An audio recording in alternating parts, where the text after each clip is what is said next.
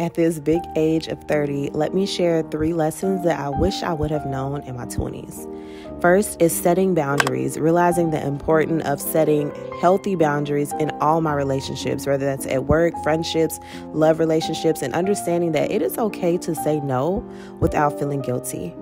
Second is prioritizing my needs, recognizing the significance of self-care, and that's physical and emotional well-being. It's so important, sis. And third but not least is letting go of perfection, understanding that perfection is unobtainable and it's okay to make mistakes and learn from them.